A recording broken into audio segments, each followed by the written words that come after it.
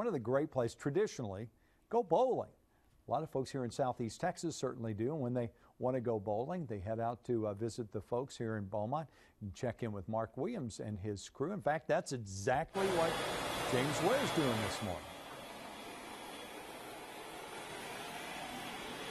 We are, Dan, and we're at Crossroads Bowling talking with Mark Williams, a Hall of Fame bowler, inducted into the Hall of Fame back in 1999 after a very successful, a lot of years on the PBA Tour. 20 years. 20 years. Wow. Now has Crossroads Bowling Center, 40 lanes out here, and he's given us all access today. And what are we doing here, Mark? This is getting the lanes oiled, I know. That's about all I know. Yes, it is. This machine actually sprays a cleaner out in front, vacuums it up in the middle, and oils on the rear end of it. It does all that at one time. We can get a lane oiled in about a minute and a half, so in about 1 hour's time we can oil all 40 lanes and have them ready for league or tournament play. And there's a variety. There's an amateur oil, there's a pro oil, and describe the difference, because the amateurs want the pros, it's more slick, I take it? Yeah, the pros are more slick. The oil's more evenly spread out on the lane.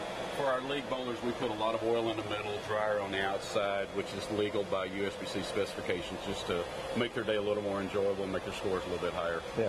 Let's go to the back. He's going to give us access. This is somewhere that most people don't just get to go every day. In fact, they don't want anyone back here because of the dangers of it. But, I mean, this is where it all happens, the magic of the pins. And, you know, the automated pin system came along in 1952. But before that, I mean, guys were back here manually setting these pins up and getting ready for the next bowl. Yes, there were. One of the jobs my dad did as a kid, he was a pin boy before they put the pin system over at Crossroads. And, you know, it's pretty amazing how the machine has actually changed so little through the years. Right. Well, that's what I was going to say. This is still the same technology that was on tour when you were there, and it hadn't changed much since 1952. That's true. You know, it's, I want to say 1958, Village Lane's open, and those pin setters are still running, so these things do go forever. Can you make it happen now? And he's going to roll a ball for us. Justin, come on back here, and he's going to come around front.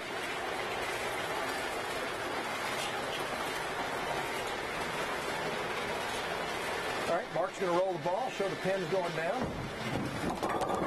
Hey, come on back here, Justin. So what you're doing, Mark, it's starting to sort the pins, getting them ready to be lined up in the 10-pin system. The ball goes from the track in one direction, the pins are going the other direction. Go up the pinwheel, turn around this turnaround pin here, but first up to the basket. When all 10 pins get up in the turret basket, they'll fall into the machine, and we'll have another set of 10 pins ready to go. Huh. So this device here, it actually makes them all go in. But first is what you that's all our models have this pin right here. No matter which way they're coming up, they're going to go up bottom first. And that's the way they have to go into the basket. Now we have all 10 pins in, they're ready to go again. Man, oh man.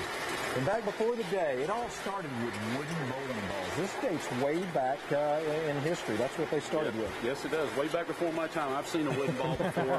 They used to have 2 holes in it. I use a bowling ball with 4 holes now. So things have really evolved. But they had wooden bowling balls. They finally went to rubber. Eventually to plastic. And then in the 80s, they went to urethane. And urethane's been the norm for over 30 years now. Yeah. All right, I'm in the amateur, and I'm a little nervous about our next segment, Dan, but Mark is going to give me a lesson, teach me how to throw a hook, coming up a little later in the show. All right, we'll look forward to that. You realize Dana Malasaw is the jealousy level just ratcheted up when he was standing there. We'll have to, because that's his lifelong dream. He admitted it when the day began. He always wanted to work at the bowling alley.